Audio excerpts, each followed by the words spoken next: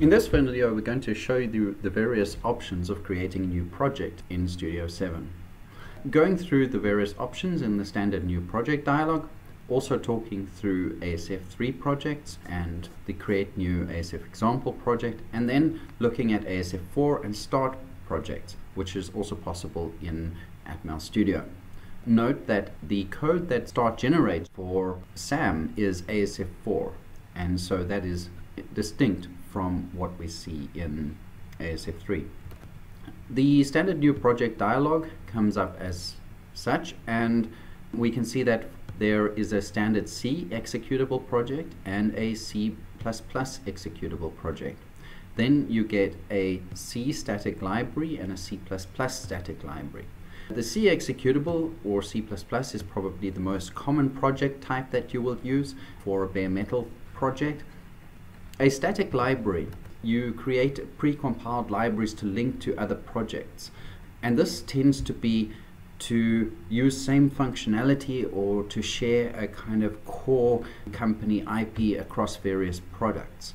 So for example, Atmel uses this static library for our peripheral touch controller, one of the more unique peripherals that we have for touch applications with buttons, sliders and wheels.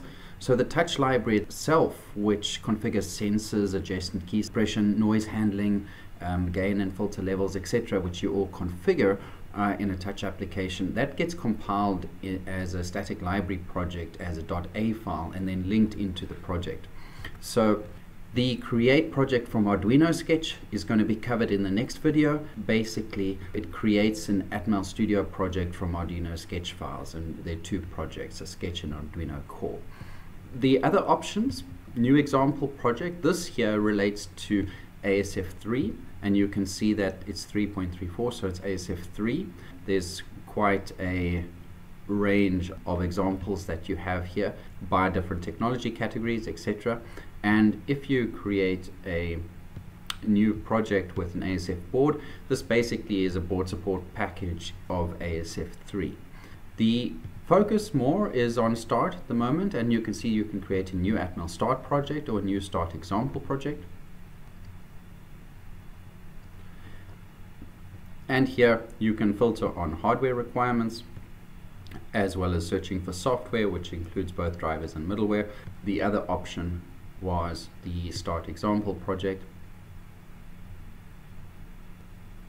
Here, again, filtering by boards or categories with an open search.